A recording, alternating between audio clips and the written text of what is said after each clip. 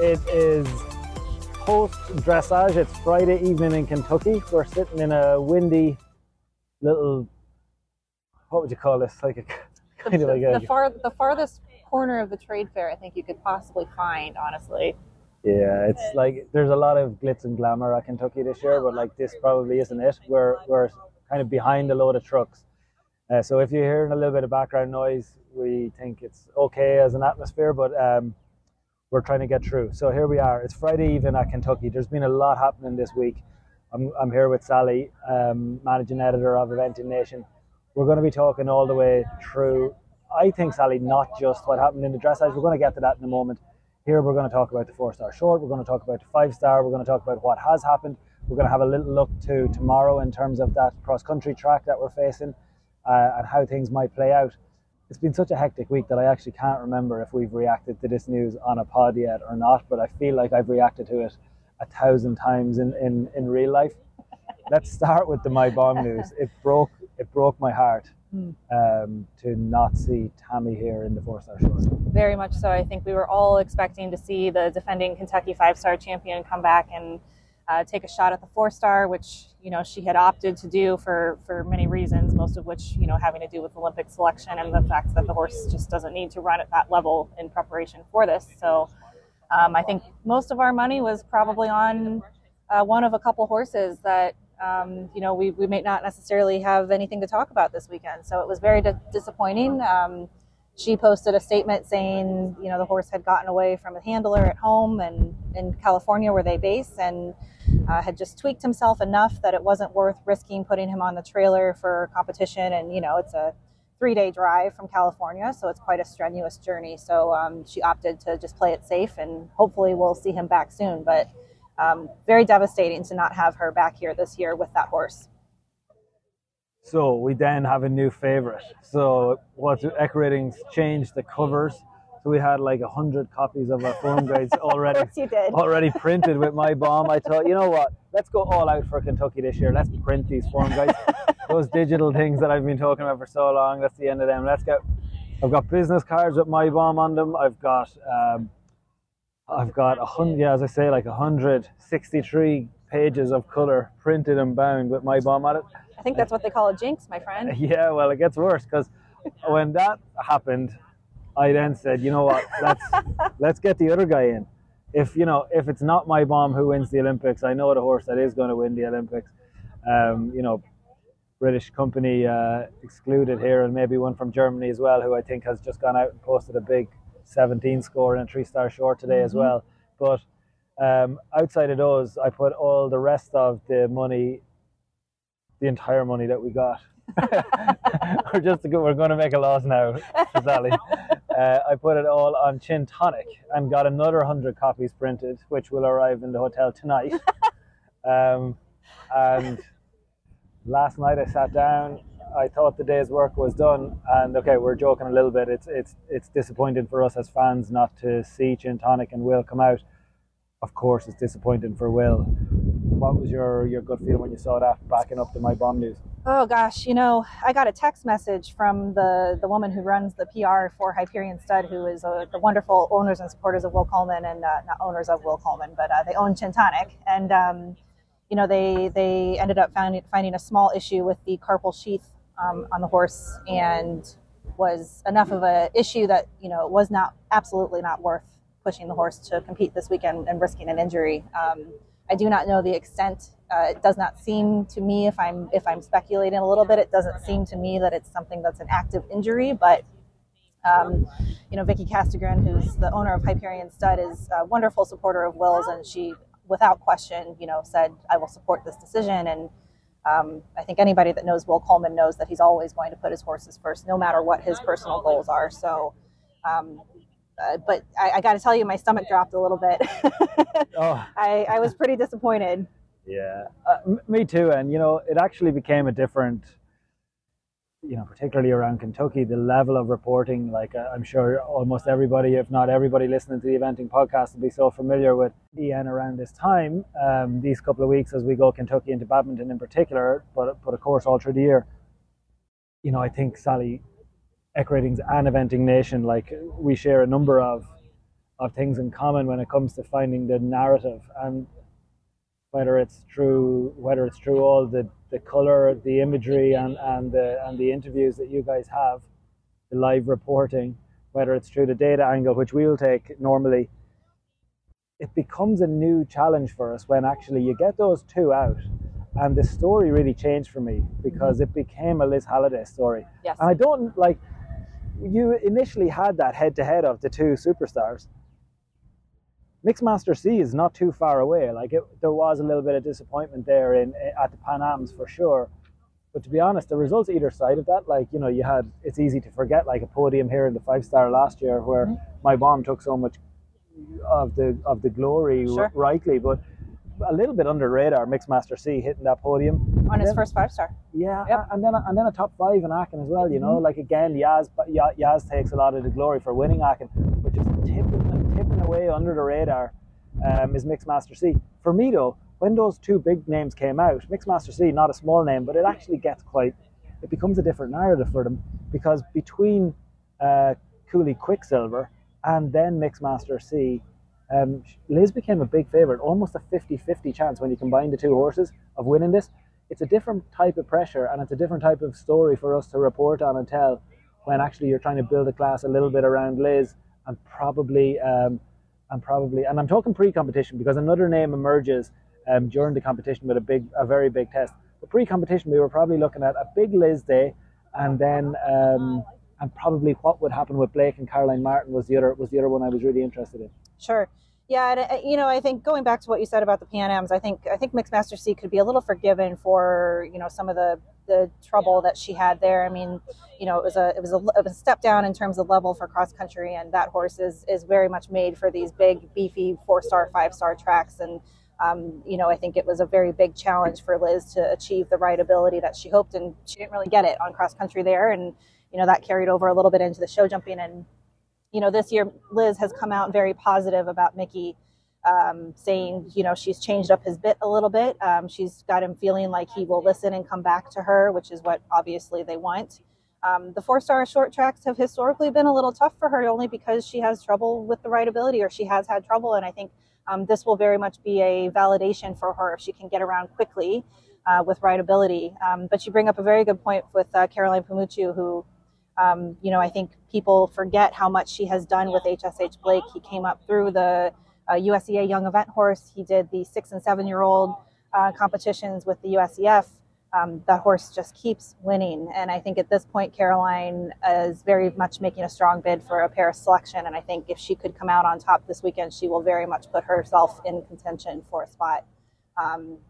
You know, I also think to throw another name in the mix, I wouldn't necessarily count out Boyd Martin with Commando 3 and Fetterman B. I think he's got two very excellent horses, and he's very well sat to have a good weekend. Yeah, I think the Commando 3 situation in particular, I don't know why. Maybe it's Nicole's influence. Nicole has obsessed over Commando 3 for some time now. I'm with you, Nicole. So I think it could be her influence, but I'm really drawn to what's happening there. I think you're right. You know, isn't it great, Sally, though, to be here? Like, you, as both a fan and as someone, like, you know, so deep in the industry in the US, isn't it great to be here now, being able to list horses?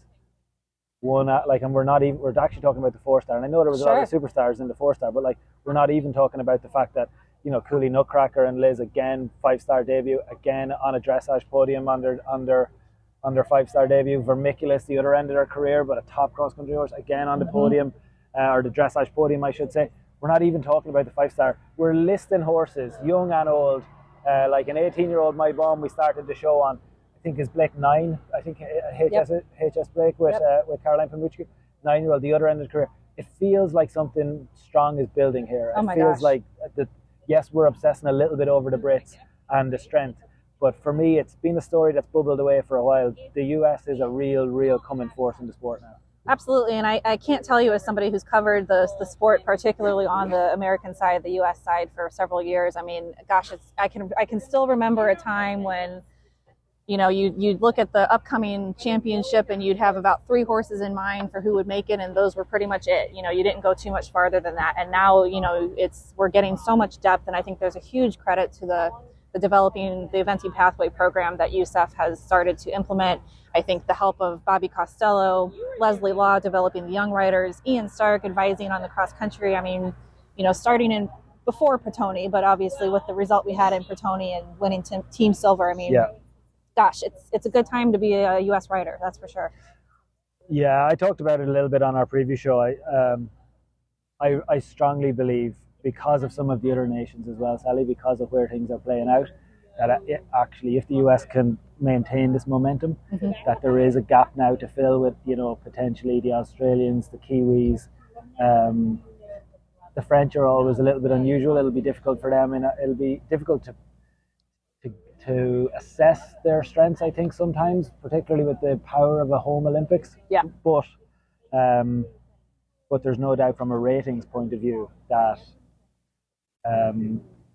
the US, I think, are the emerging force to challenge the Brits. And in a 3-from-3 competition, it feels like it feels like it's there to really go up against them. If you could build the momentum of another team medal of any colour, of another individual medal of any colour, but gold is available.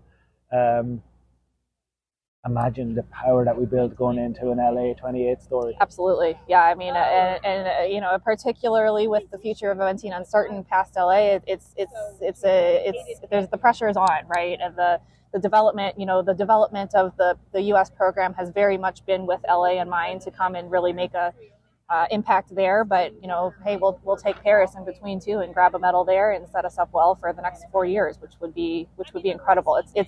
It's very positive. I can remember very recent times when we didn't feel so positive about who we were sending and what the result was going to be, and that is not a discredit to the riders that we did select, of course, but it's very nice to have so much depth now, and more coming up the levels too. And more coming.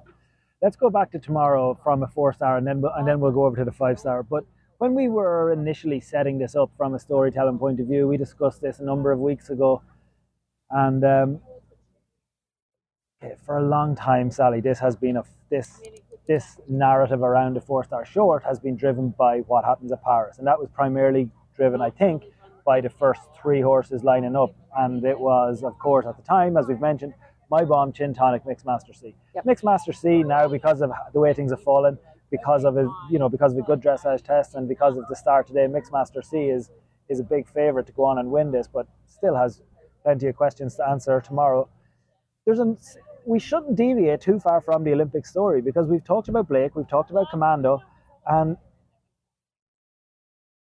they all have to go out there tomorrow and deliver. And it really, because of this uncertainty, and it feels like both those injuries, if you could even call them that, are very temporary and just bad timing. Sure. But it'd be wrong for us not to allow that story to develop somewhat when we're talking about it. Absolutely. Which is, if you don't take your chance, and neither of them are available to take their chance this weekend, a horse like Blake, a horse like Commando, a horse like Julant maybe, and Philip, who'll be trying everything to try and get back to an 8th Olympics. There is a big chance for someone tomorrow to go out and step through this door, which has been left a tiny bit ajar. Yes.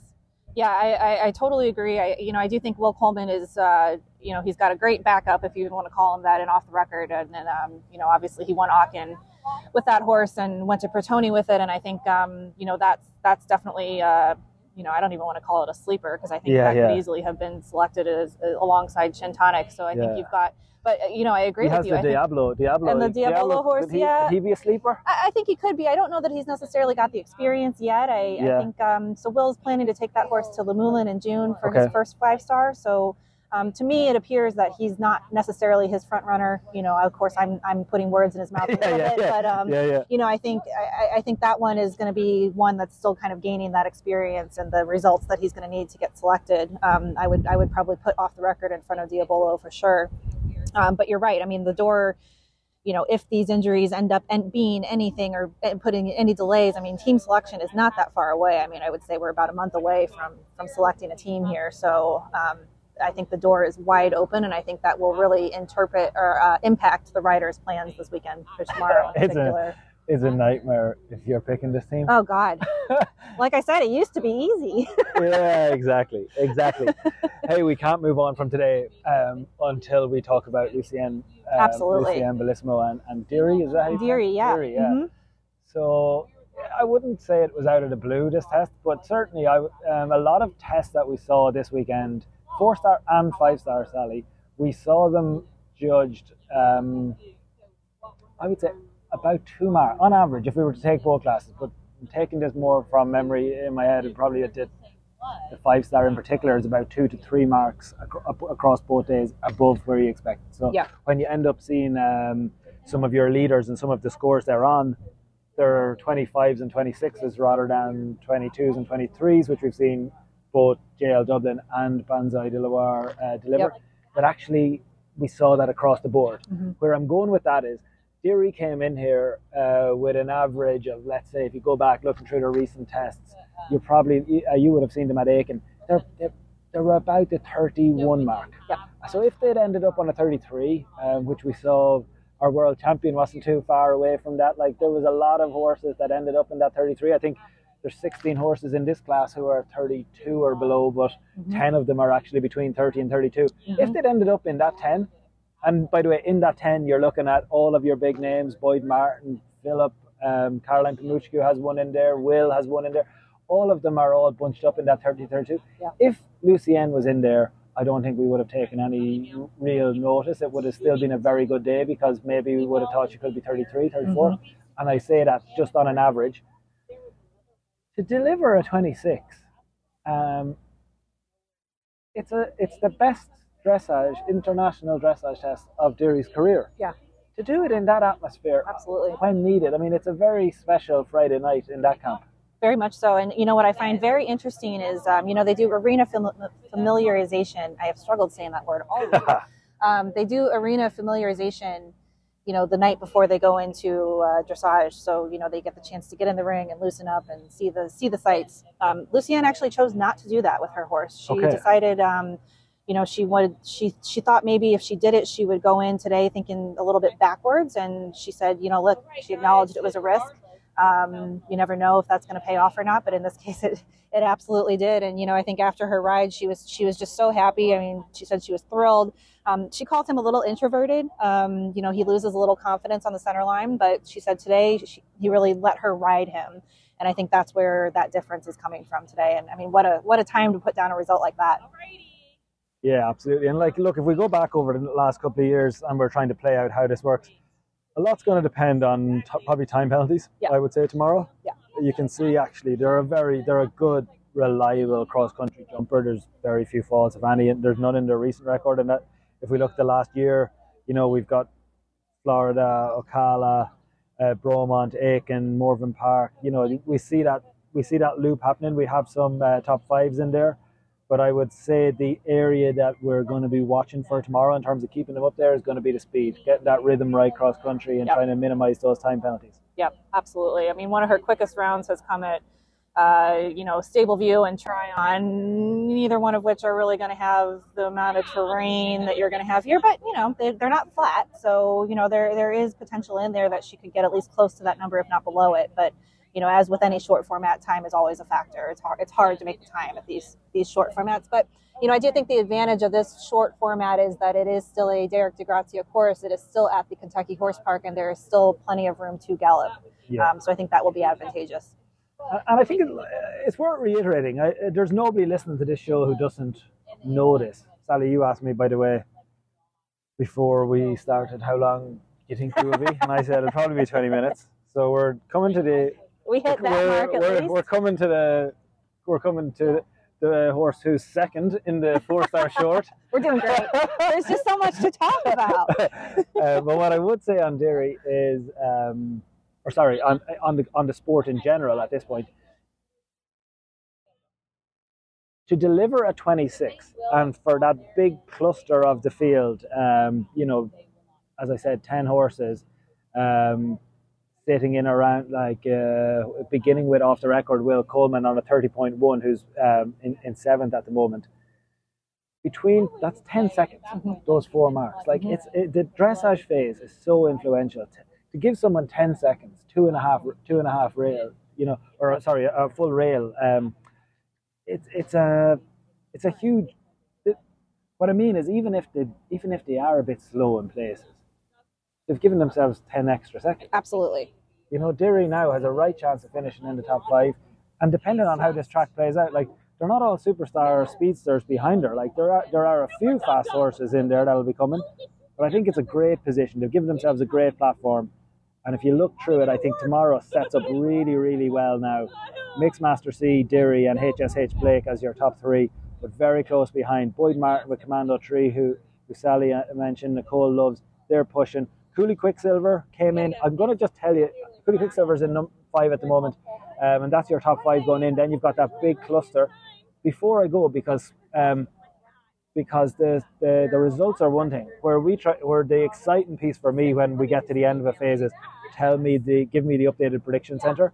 So what that prediction center is not being influenced by is me thinking things like, oh, Derry has 10 seconds. What does that mean? Actually, where the prediction center says is Mixmaster sees a 26% win chance, over 10% clear on anyone else in the field. Remains the favourite as they were before. The big winner of the day is HSH Blake and Caroline Pamuchku. They're up now to 14%. And then number 3, it's not Derry, it's not Will Coleman, it's not Boyd Martin, it's actually Liz Halliday again on Cooley Quicksilver. So the pressure is there on. We will be expecting to see Liz hopefully on the podium tomorrow night, or on the Saturday evening 4-star podium. We'll see how it goes. She has 2 big plays at it. But right now, that's how we're leaving the 4-star short. Liz Halliday, 26% win chance. Caroline Pamuchku next, 14% with Blake. And then Liz Halliday again with Cooley Quicksilver. You can see that prediction centre, I think, on probably on all social media at this point. Prediction centre on our news site as well. Okay, that's the 4-star short. On to the other one. Normally you're kind of thinking on to the main event, but actually this year, we've talked about it multiple times, it is fun, isn't it, the two of them alongside each other? It's so great. It's kind of hard to gather yourself and go like, oh, right, over to other division. Let's go talk about like the world champion, the European champion horse. Let's go and see. Okay, let's start with, who do we start with? Who do you want to start with? Do you want to go to the very top? Like, we just saw Tom McEwen talking about how much he loves Kentucky in the press conference. I spoke to him after. I said, are you just saying that now because you're in an American press conference and you're just being nice? And he said, no. He said, look, where he is up in Gackham, he said, the ground is incomparable to what we're seeing here in Kentucky. He said, badminton is going to be wet. And that's not anything on badminton. Cheltenham, who British racing fans will know, like, Cheltenham prides itself in March on the ground being good to soft, no matter what the weather is, because they're looking at the weather all the year. They're adding a bit of sand, they're adding a little bit of water. No matter what happens, the ground at Cheltenham is good to soft. This year the ground is heavy. So badminton is going to be a very different type of track. Absolutely. He was absolutely made up with the terrain that he's facing out here, with the quality of the course. He's also delivered first phase, 24.6. It's a couple of marks ahead of where we thought he might. It's not a record-breaking test. It's just outside the top 10 tests in Kentucky, but it's on a par. If you add 2 to all of these tests, it probably works out about the same across the board in terms of the ranking is the same as what we would have expected. So JL Dublin leads.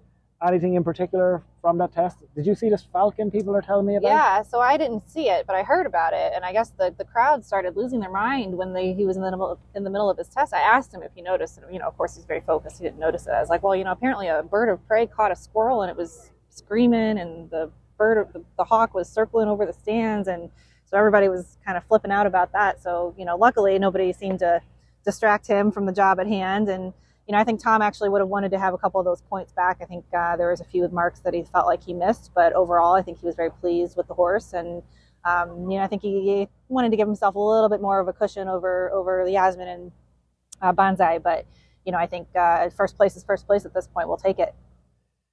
You'll see and hear all of the quotes on the Eventing Nation reporting. But I thought it was interesting the way, when he was asked in the press conference he was asked something like, why did you pick Kentucky, or something along those lines? And he said, the quality of the British team right now. Like, we have to go out and prove ourselves. Like, no matter where we go, we have to run to win. We're all stacked up with talent. It was interesting. Like, I was standing beside Yaz at the time. She was watching the press conference as well, and it's an interesting pressure. Like, he knows that, like, from the minute these dressage tests are on, everything is on the line. Not just at the moment, like, not just Kentucky. Again, I don't want to keep going to an Olympic year. We're at Kentucky.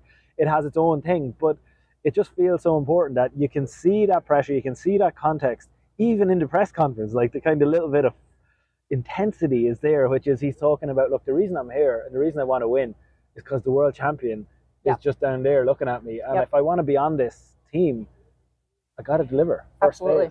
Yeah, I think they both do. You know, I think with the depth that the British have, are very fortunate to have now, and defending champions in the Olympics, I think, you know, the pressure is on, and I think they're right. I mean, Yasmin and Tom have both said, you know, the reason they chose to come here was A, because they just love it here, because who doesn't? But B, you know, there is a need to distinguish themselves, and I think the same could be said for Oliver as well. You know, I think there is a need to set themselves apart, and a strong result here in an Olympic year would go a long way. You know, I think obviously Tom had a great year last year. Yasmin didn't have the year she wanted, but I think they'll both be out to get it tomorrow. They'll both be out to get it, but I'd say, you know, on Tom as well, he had that blip at the Europeans as well. Like, so both of them have, as you say, like, both of them are out to get it. Yep, they both got a little bit of something to prove, despite the success they've already showed us. I think there's just with the solidarity that is the British team right now, there is not much margin for error. Let's put it that way. Isn't it? I mean, this, again, I keep going back to this, and I'm kind of conscious I'm doing it, but it's difficult to get away from it. It is a nightmare situation to try and pick the US team, like, particularly with those big two kind of half in, half out. Like, I mean, that's the wrong, like, am I even allowed to say that, half in, half out? But, like, half in is that, like, we expected Gin Tonic and My Bomb to be pretty close to selection, I would say, like, just gut feeling as a fan. Half out because, like, I just don't know where they are after this. Yep. In Britain, you're thinking half in, half out. Well, it's a 5-star winner who came second at Kentucky in Tom McEwen, and then you're saying has to prove himself, because sitting at home you've got Laura Collett, London 52, a 3-time 5-star, and you can start going through the list. Yep. You know, next week you'll probably see Oliver compete in Ballamore class, who's the Burley winner. Cooley Rosalind today, it didn't go the way that, like, from the first movements of the test, it didn't go the way that they would have wanted. I think they started on a broken movement, and they didn't really get back into the mid-20s at any point. Difficult to win from here, my gut feeling, even for Oliver. We need that. If he was to win from here on a 31.4, he's in 8th. It's a very similar score to where Mary King was, actually, back in 2011 on King's Temptress. But nobody, like, that's the last person to win from the 30s. Sure. That's the last person to win from 30s. Now, maybe you'd say a little bit different today because there's only 2 horses actually in the 20s. Does that set things up differently? But you might, are you going to count Oliver out? No, I'm not going to count. I don't think you ever count Oliver out. I think Oliver is Oliver for a reason. And, you know, I think, again, with, you know, he's in 8th place right now. So there's not much room. There's not much room that he has to climb. I mean, you've got 1 first-time 5-star horse in there, 2 first-time 5-star horses, 3 actually, 5 first-time 5-star horses in that top 8. So, you know, anything could happen at this point with those horses as they get their first sea legs under them. But, you know, so I don't think you count Oliver Townend out. I really don't. I wouldn't. I mean, no, sorry. When I say I wouldn't count him out, he's now got. The way the sport is set up, I mentioned it earlier with the time penalties and the rails, when someone like a JL Dublin is on a 24.6, you kind of can't afford to be 6 marks away if you want to win. Absolutely. Yeah. Of course. Like, I watch enough of it, we all watch enough of it to know that anything can happen, blah, blah. But the likelihood of anything can happen, or the stats version of anything can happen, is just, what is the chance? Yes. And, like, how we would assess that at the moment, when I go, I'm just going to take a quick look at Prediction Centre, and we say, like, anything can happen, tell us the chance of it, and Prediction Centre is loading.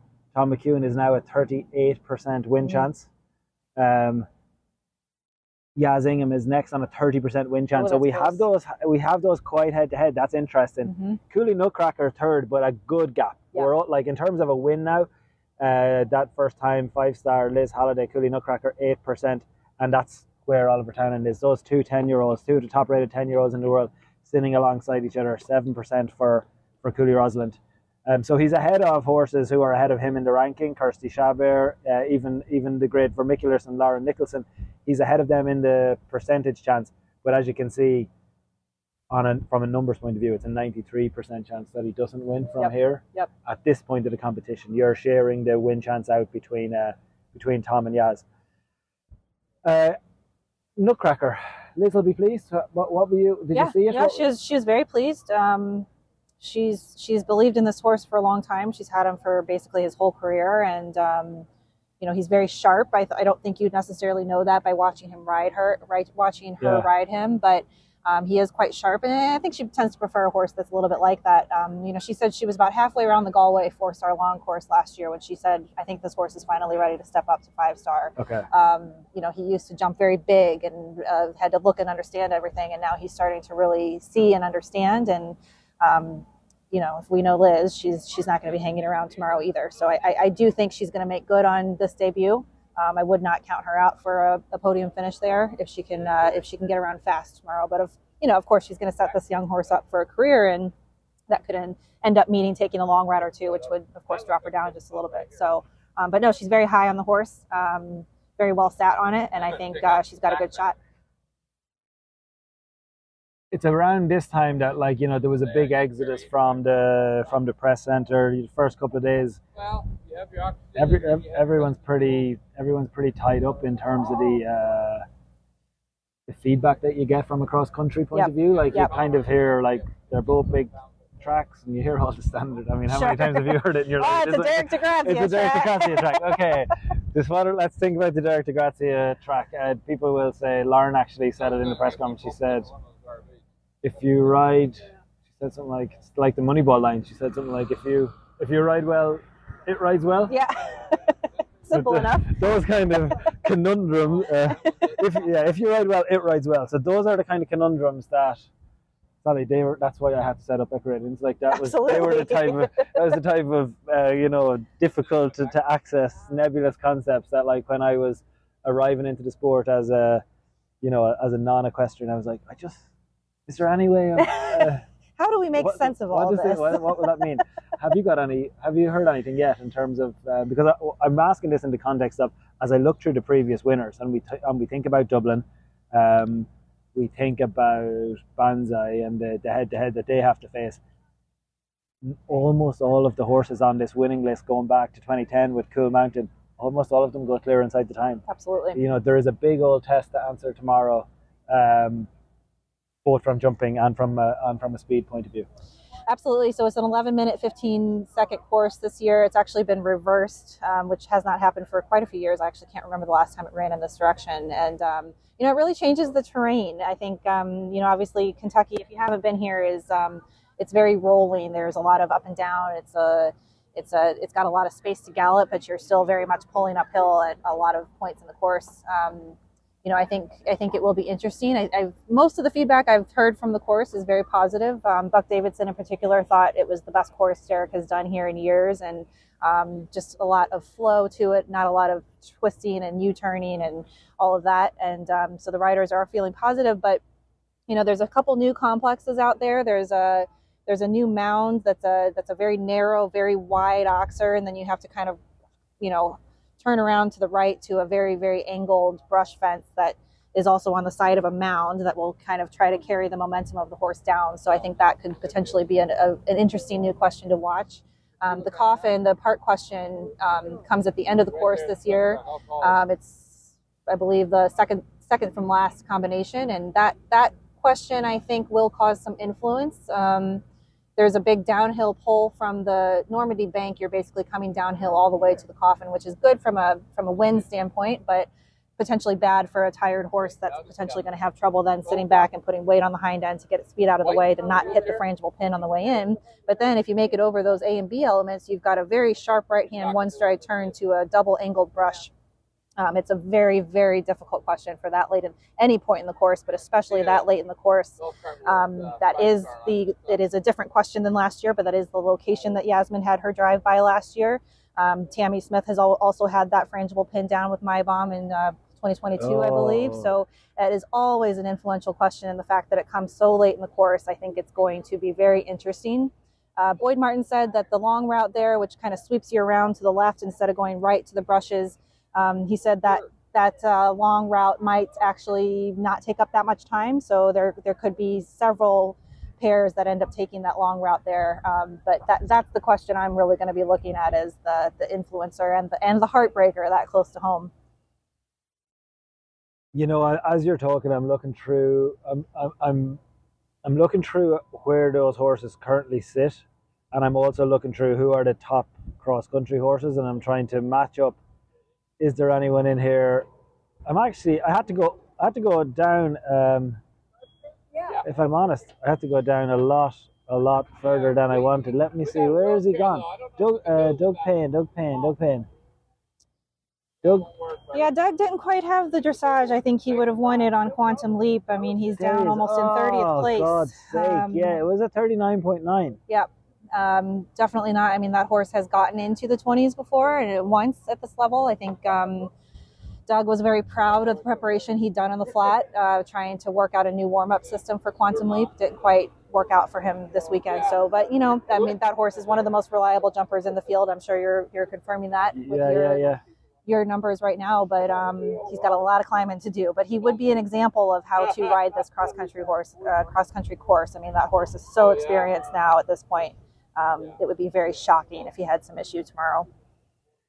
Yeah, I don't think he's having an issue, but you want it to be. I mean, just looking through these dressage scores, recent ones, like it was a 34.3 at Aiken. It's just such a different platform to jump from. Absolutely. Like we talked about it in the 4-star short with Diarm and Lucienne. Yep. The 4 marks that you give yourself, it really, really impacts, I think, what you can do. I was going to say Quantum Leap. Quantum Leap is one of the superstars of the cross country and the show jumping. I think we saw them have a rail at Maryland, but they were on a streak of 5-star clears pre-Maryland, which was, I think, coming up to being one of the longest, at 5-star in the sport up until that rail. Yep. But traditionally, okay, we weren't expecting them to challenge, the Banzais and the JL Dublins, but it's been 34, 34, 35, 35 for the last number of tests. It was a 33 here last year in the 5-star. Last year it was a top 10 finish based on a fast, they only had a 3.6 and then they jumped clear as we would have expected on the final day.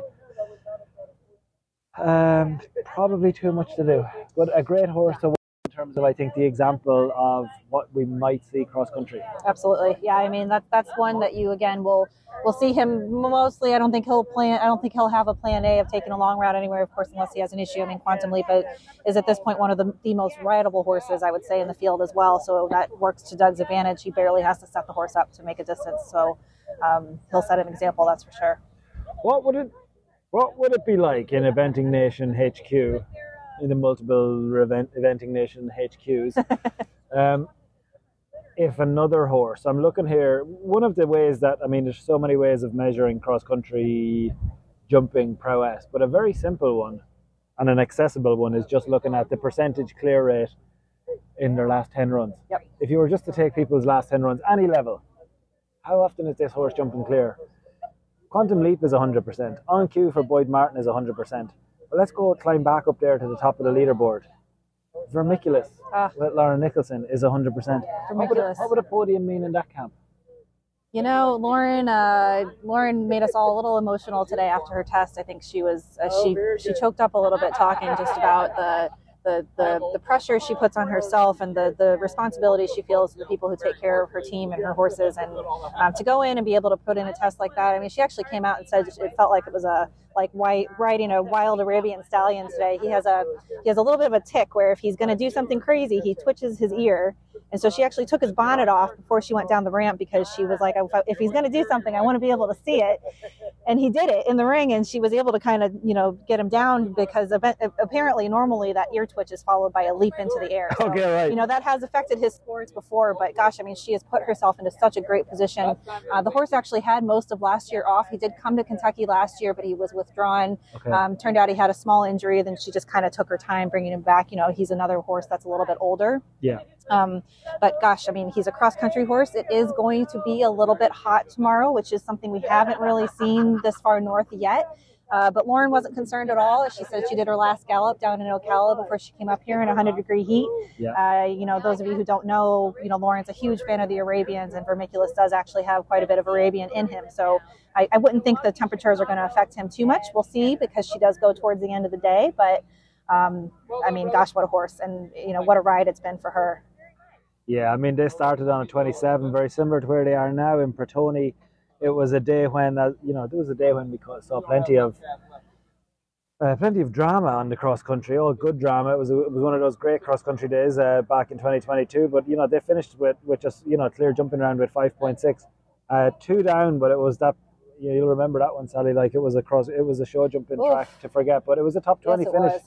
A top 20 finish for Vermiculus. As you say, 2023 we didn't really see them.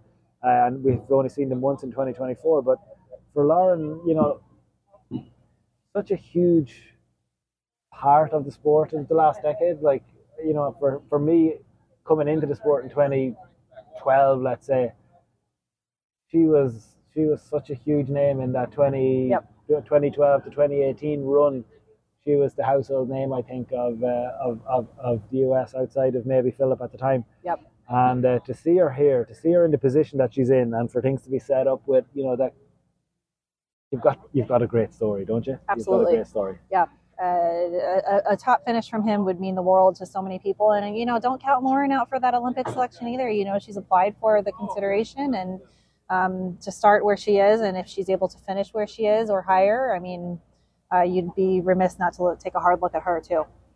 Yeah, absolutely. Let's move on again. One other person I want to mention here before we wrap up is Sharon White.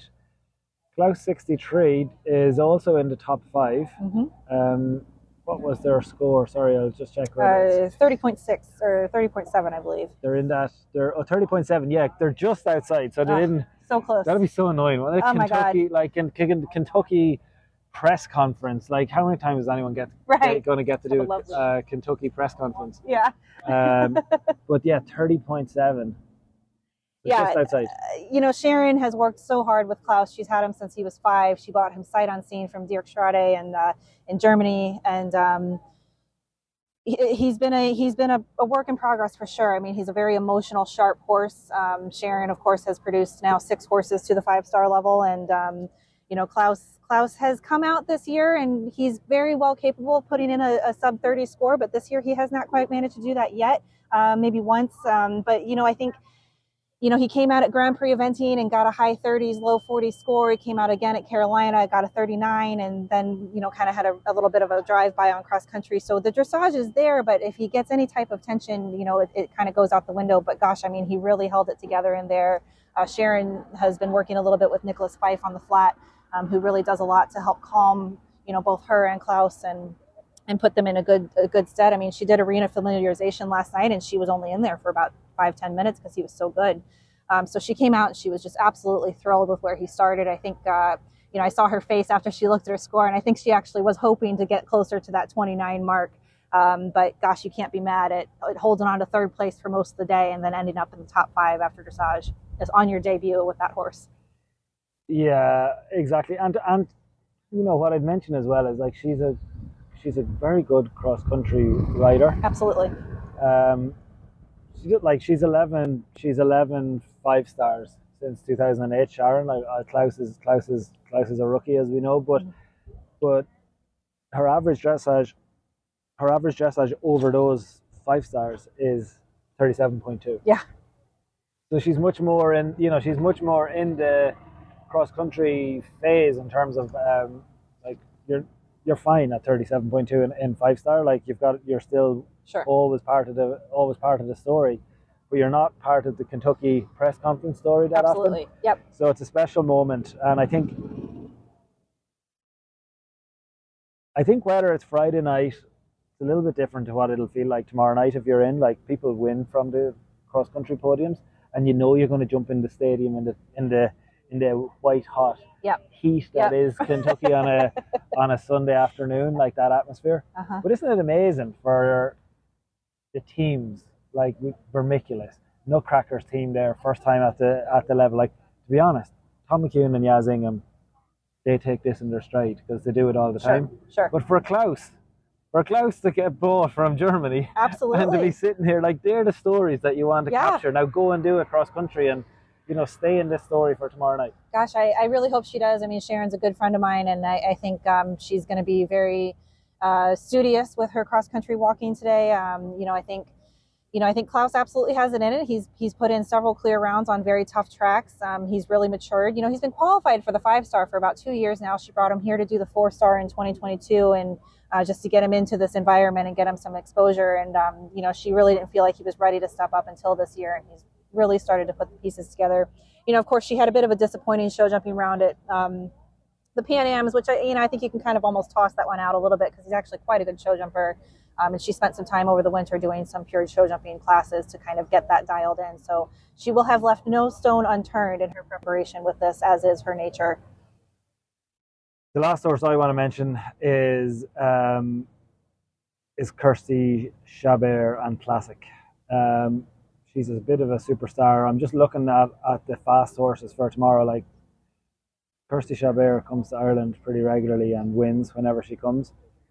She's on one of our metrics, the top speed percentage, and that's kind of, Sally, this is one I hope that you'll enjoy over the coming years. But it's essentially like an OBP, which is an OBP you work on the basis of how many people did you take on, how many people did you finish ahead of.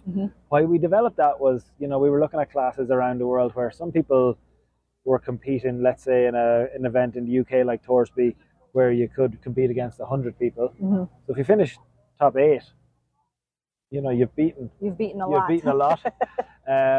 Whereas there are certain, you know, in other nations there might only be 10 in the class. So if you finish top 8, it's a different, doesn't hold quite as much weight there. So the positional stuff, what we tried to develop something was to recognize class size. I think that's such a valuable statistic, actually. It works is the key. Like, when you actually see people lined up, OBP works. We did the same with speed because we were always being challenged with, like, how do you judge how fast a horse is? We don't always run our horses to go fast. We don't always compete in the same terrains, the same tracks, you know, the same weather conditions. How do you judge speed? So there's multiple different ways of doing it, but certainly one of the ways of doing it is we only take horses best 3 or fastest 3 rounds in their last 10. So we're trying to get rid of, or we're trying to recognize when this person pushes the button, can they push the button, you know? So their fastest 3 in their last 10. And equally, one way of looking at it to level the playing field with things like terrain is just take it like an OBP. How many horses were you faster than on that day? And what that levels off is the idea that actually we all competed going up a hill. We all competed on a wet ground. How many horses were you faster than? So how many were in the class and how many were you faster than? That's brought us a metric called the top speed percentage, the TSP. And if we look at the horses tomorrow in the 5-star listed by TSP, and what I'm hoping to give you here is an idea on which horses should we look for. Cooley Rosalind is fast, 96%. But what I would say, if you go back to the other metric, which is just your last 10 rounds, Cooley Rosalind has a 70%, like 7 clears in their last 10. Little asterisk beside JL Dublin as well, also 70%. So they're not perfect cross-country jumpers, and we know that. But Cooley Rosalind is fast. Kirsty Chabert is right there with him. Don't be surprised. Classic and Kirsty Chabert, let me just check this leaderboard again. They're not far off it. Kirsty Chabert sits alongside Klaus. It's a 31 score. It's ahead of Oliver and Cooley Rosalind. It's alongside the former Blenheim winner Malin Hansen Hot Top. But Kirsty Chabert is a or Classic I should say, she's a fast horse. And that could count for a lot tomorrow. If some of these behind her, I wouldn't be surprised, and I don't think any of us should be surprised if we see Classic edging towards that podium by tomorrow evening. Yeah, absolutely. And, you know, again, the ground should be very good going here. We haven't had much rain, but I haven't heard much about it being too hard out there. So I don't think the riders will be hanging about at all. I don't think there will be any conditions that will hold them back. You know, and again, the track has opened up a little bit this year, I would say. So I think the time, you know, it's hard to say exactly how much we'll see clear, but I do think we'll see quite a few clear inside the time tomorrow, I think I would say. I love that game. It's always filled with wrong answers. Like, did no one ever? It's so hard to get it. Like, at this point, we're all just throwing numbers. Yeah, hoping for the best. Kirsty Shemer! She's fast. She's fast. Yeah, you end up at a point with all this analysis when you get to Friday evening. God, it's been a long day. Shannon, it's been a long day. I can see Shannon's in, like, I don't know what time it is in Switzerland time, but like Shannon is really hanging in there at this point. Sally, thank you for that. It's I think the next couple of hours, you do begin to feel the conversation move from review into preview. You do begin to feel people looking towards tomorrow. Riders are starting to come off the track and talk about which combinations, which fences. Yep. You know what I always say, if you ride well, it rides well. As a man very famous and smart once said.